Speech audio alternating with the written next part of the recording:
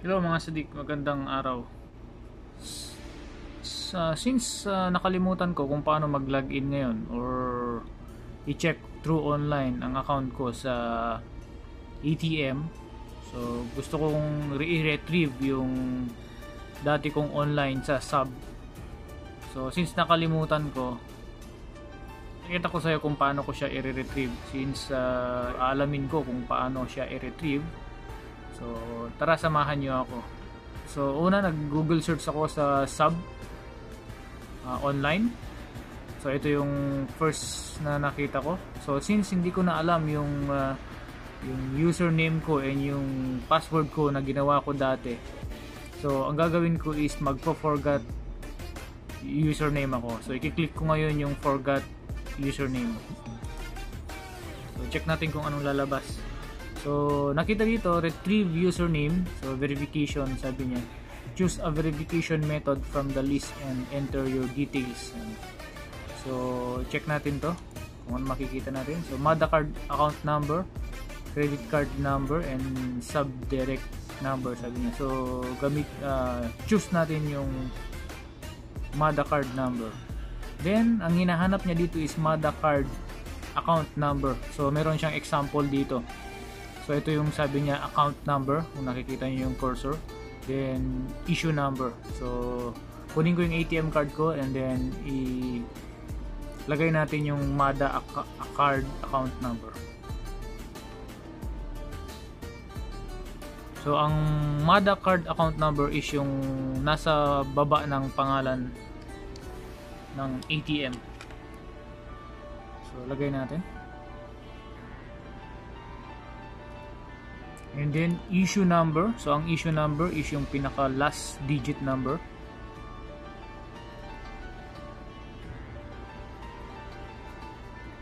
Then yung PIN ng card.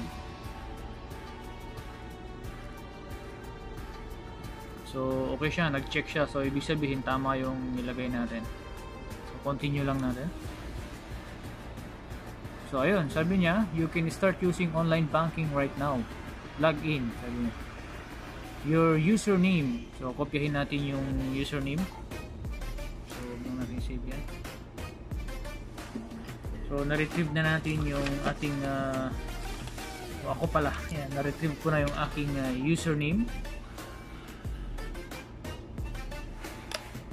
So as you can see, ito yung ating username.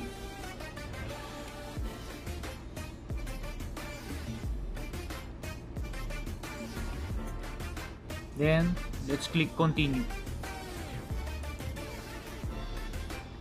So ayan. So nakalagay dito, log on to online banking. So since na-retrieve natin yung ating username, then continue natin. Ayan. So ito yung next. So sabi niya, enter your password. Since nakalimutan nga natin yung ating password, so ang gagawin natin is magpo-forgot password ulit tayo. So i-click ko tong forgot password.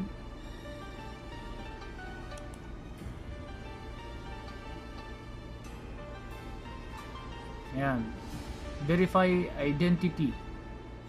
So ito nakalagay ulit dito. To verify your identity, select your account information from the list and fill the required details. So piliin natin tong MADA card account. So I hope na malinaw, nakikita nyo. So lagay ulit natin yung MADA card account number.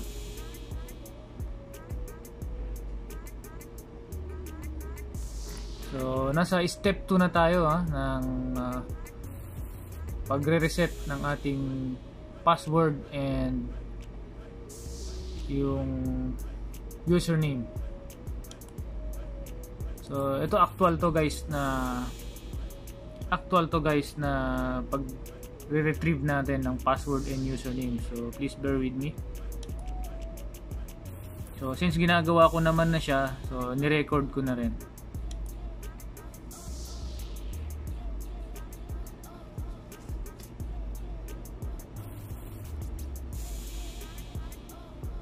Okay. Then yung issue number, check, and then yung PIN number,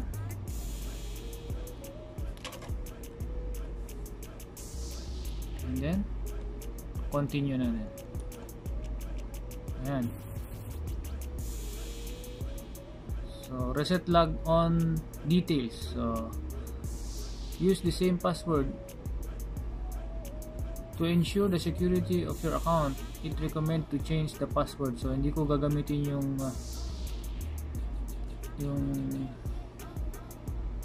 password ko. So create tayo ngayon ng bagong password.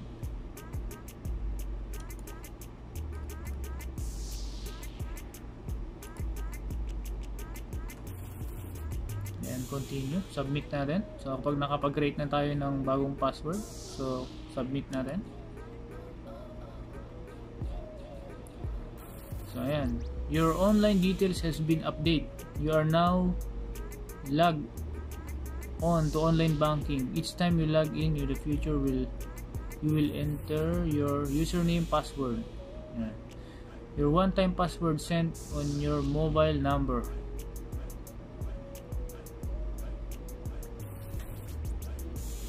Then check natin my accounts.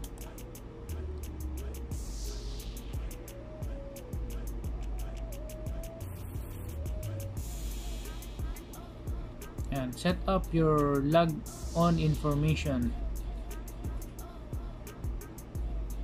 So ayan, bahala ka na dyan guys. So ako i-fill up ko muna to. So ako mamimili na lang ako.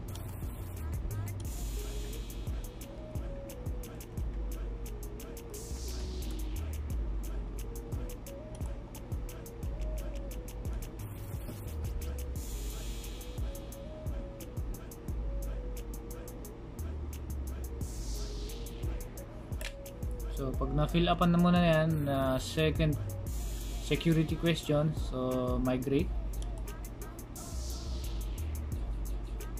Ayan, may terms and condition. So huwag natin basahin yan.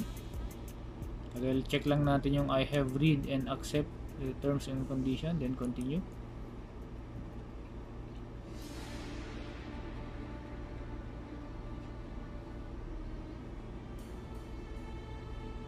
Then that's it, no?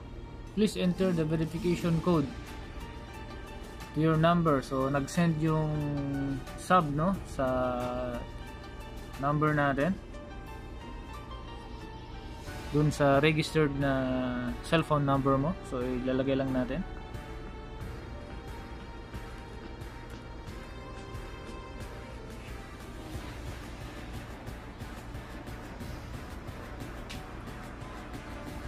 So ayan na, dear customer, please update your personal information by clicking on this link. Ayan. So ayan na guys, no? So nakikita nyo yung transaction. So pinapakita ko rin sa inyo. Ayan, yung account natin. So ibig sabihin, successful yung ginawa natin pag-retrieve ng